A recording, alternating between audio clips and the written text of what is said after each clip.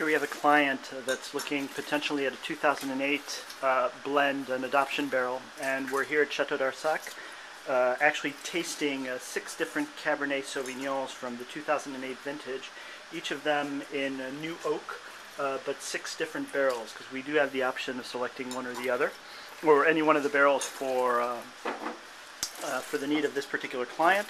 I've got Eric Boissenot and Christel and Patxi Miguel, who is the head of the technical director at Chateau d'Arsac, Yes. and Nicola Fagotto, actually tasting all of these to see what would best complement the merlots that we're going to be getting from the right bank. So now you see the tough job that we have having to taste these wines and give our impressions to see what the best complement would be.